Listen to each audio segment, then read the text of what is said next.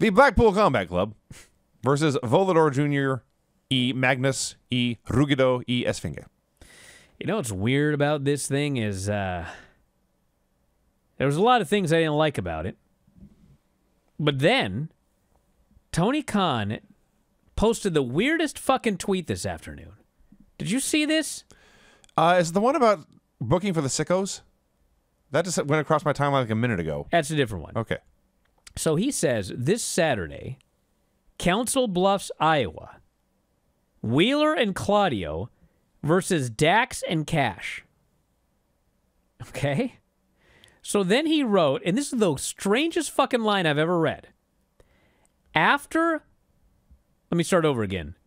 After last night's return, doctors have today cleared Utah to continue. Well, okay.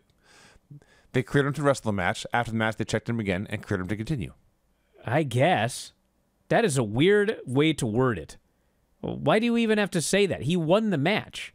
Like, why are you telling us he got cleared after a match? What? So anyway, this match here, I mean, the match was, honestly, all things considered, it was like a very good match. It was very good. Okay? Like, this was announced like the day before the show. Okay? Like, they had 2 matches and the return of MJF announced on, I think, Tuesday. Nothing else. And then, out of the blue, they announced this totally random match. Bryan Danielson, Jon Moxley, Claudio, and the returning Wheeler Yuta. He's been out 6 months. Yeah. He's just back in a match tomorrow, it's announced. No, coming soon. Wheeler Yuta's back. Wheeler's here next week. It's like the day before on Twitter. Wheeler's back in a random 8-man tomorrow with Magnus, Volador Jr., Esfinge, and Rugido. Between the time this match was announced and bell time, they sold 95 tickets. That's a normal, how many people came to the building, right? This sold no tickets, okay? So this match is announced, and then, everyone's alerted the day before. So these guys have to fly in for this match. Apparently they got there 2 hours before the show. So you've got 4 guys who work one style. You got 4 guys who work a totally different style. They don't speak the same language. And they got 2 hours to put a match together. So, they do this match, and it's fine and all, but, Moxley looks like he just can't wait to get out of there because he has a match in 2 days in Japan. He should probably be on an airplane, but he's doing this match. Then you've got Yuta, who, this is his big triumphant return. He's in a totally random match, and he gets the pin, which means absolutely nothing because it's against 4 guys that nobody has any faith in whatsoever. They know the CMLL guys are going to get pinned. Like, he gets nothing out of this. And, at the end of the day, you look at the quarters, and this was the least watched segment on the entire show. You had Jon Moxley, Bryan Danielson, Wheeler, Claudio, the least watched match on the whole show. It's like, could we not have something better for Bryan Danielson? Could we not put him in a meaningful match? Could we, if we have to have Jon Moxley here when he should be going to Japan, should we not put him in a meaningful match? Like, this whole thing, I couldn't even, I'm like, why is this even happening? Like, why is everyone having to do this? And then, furthermore, Wheeler wins. He pins Rugido. Way to go, Wheeler. So the Blackpool Combat Club wins. And then 3 segments later, we have this Bryan Danielson promo that literally the entire promo is about he can never win. All he ever does is lose.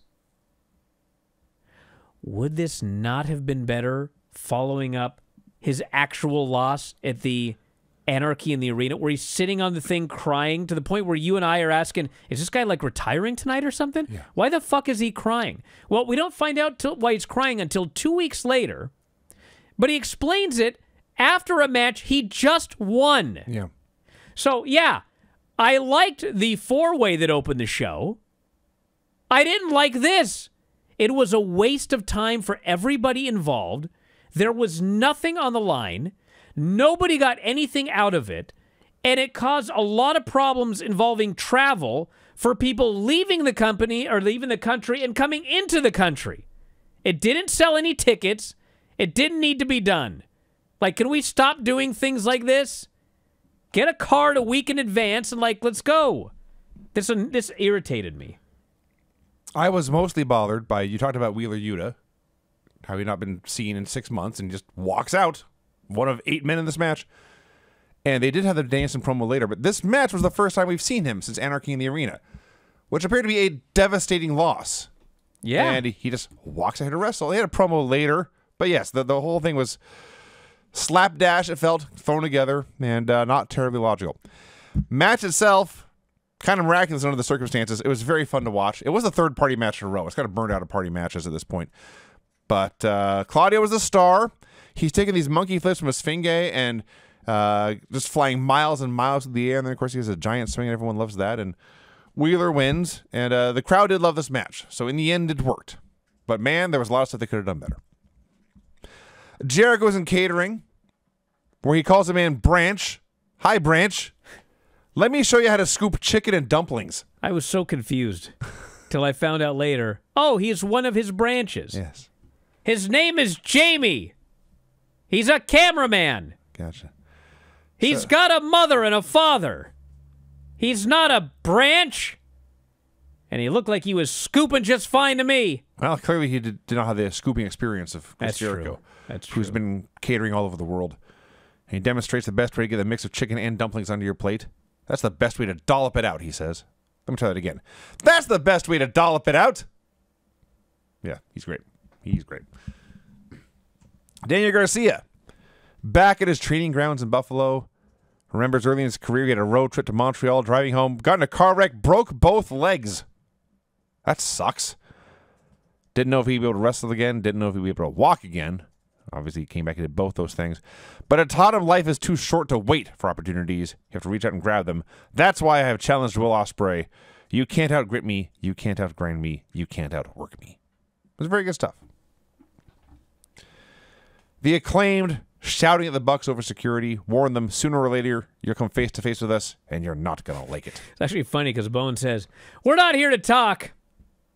But you know what? We want to let you know that one of these days our paths are going to cross, and it's not going to be pretty. You got it? I was like, you didn't want to talk. That's all you did was talk. I wrote it down what he said without even really thinking about it, but yes, you'll come face to face with us, and you're not going to like it. It's kind of goofy.